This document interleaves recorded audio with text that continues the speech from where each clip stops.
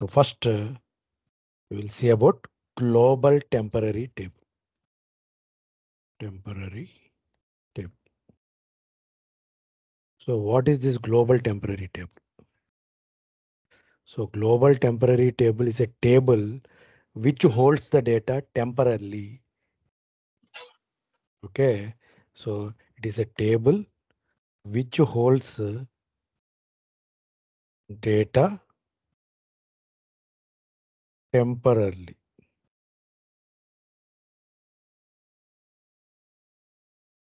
And it can be accessed globally. Globally means across all users, they can access this global temporary table. That means all users, if any user create global temporary table, that global temporary table can be useful for all other users. Okay, so it can be accessed globally. So generally we have two cases in global temporary table. One is on commit delete rows, and another one is on commit preserve rows. That means when you commit, records gets deleted in that global temporary table.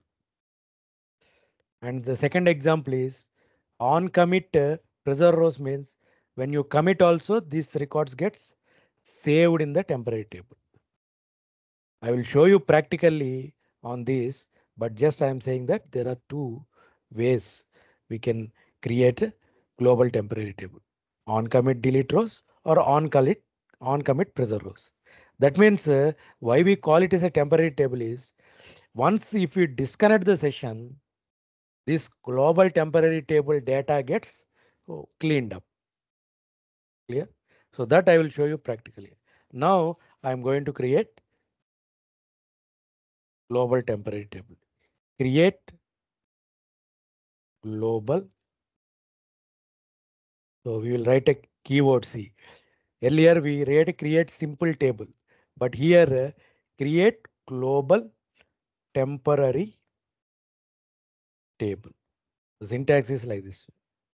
So simply G underscore table or GL underscore table.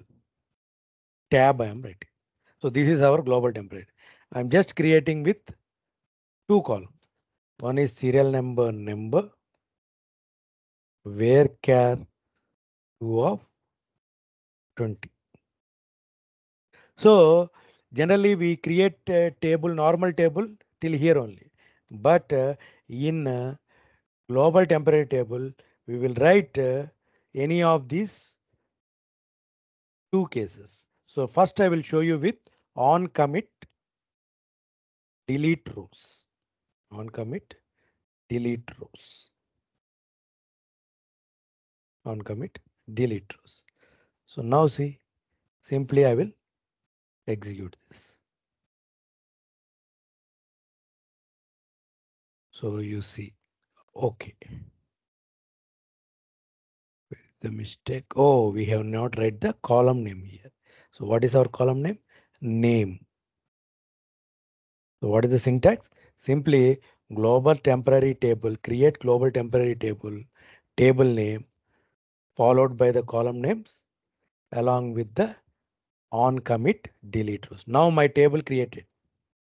So now simply I will select my table. Select star from GL underscore tab. So now it will be empty. Why? Because just now I created. I will insert data into it. Insert into GL underscore tab. So simply values. So I will manually insert 1 comma Pawan. So see now one row inserted. Okay. Now simply I will check my table. So record is inserted. Is it? What I said in on delete preserve rows. If you on commit delete rows, what I said the condition, the records gets deleted after commit. Records get deleted after commit. We'll test that case. Okay, I will also insert few more records from other table so that we will see more records in the global template. So simply insert into gl underscore tab. So directory I can write select query. Select I am inserting data from employee table. Employee number, comma, employee name from EMP. So all the records of employee table now going to get insert into our global template. So 14 records inserted. We'll just view our table. See. So along with the new record, our 14 records also get inserted. So now I am committing C. After commit what I said, delete rows will, that means rows gets deleted in temporary table, the to global template. So now I committed. Now if I check our table, select star from gl underscore tab, what happens? See, records are not there. So generally for what purpose we use these sort of temporary tables? See, we have some intermediate calculations. So for such sort of calculations, they're like what we say staging tables. We no need to store data, is it? So if you store the data again, it is not the efficient way. Why? Because unwanted data storing in database increases our size. So for that purpose, we are going to use these kind of temporary tables. So temporary tables are used for intermediate processing of data. Okay, what we will do, we will do some calculations, keep into some temporary table and use that table in some join query. And again, at the end, we will insert the data into main table. But intermediate global table is just for storing for that process itself. And once after committing, for example, for on delete rows, global table data gets cleaned up. Clear? So for such kind of actions we use, that is one of the example for global temporary table. Now we will see global temporary table for other case. What is that? On commit preserve rows. Okay, now I am creating another table, simply gl underscore tab 2 I am creating the same columns. Now our another global temporary table created with case called on commit preserve rows. Now I am inserting the same data into the second table and just we will see after committing what happened. So now if you check our table, select star from gl underscore tab 2. So we have our 15 records. Now what I am going to do after committing, what happens you see. So there will not be any change in our temporary table.